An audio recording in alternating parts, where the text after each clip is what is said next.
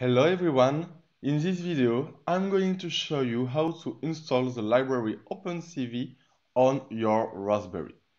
So for this demonstration I'm using a Raspberry Pi 4B running with the 64-bit version of the BookWorm OS. So to confirm the OS version, I can write cat space /etc/os-release and you can see BookWorm.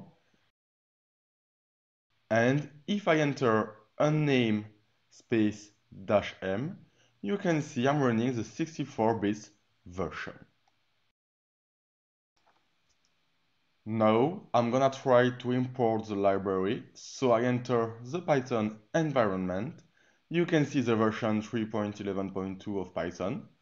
And if I want to import CV2, you can see the module named CV2. I can exit the Python environment. Now let's process with the library installation. First, enter sudo apt update. So this operation might take a few seconds. And then sudo apt upgrade.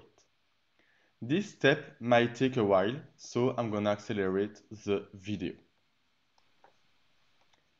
Alright, then type the following command sudo apt install python 3-opencv and the installation starts immediately after entering the command.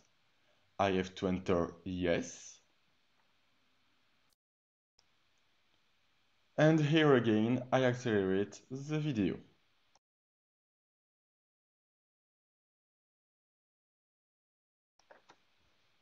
Alright, now it's completed, let's verify it. Enter the Python environment and execute the command import CV2.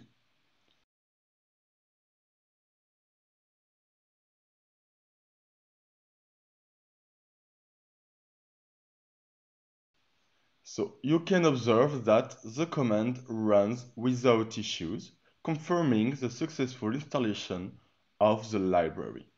We can check the version, so you can write print cv2.__version__, and you can see the version of the library installed.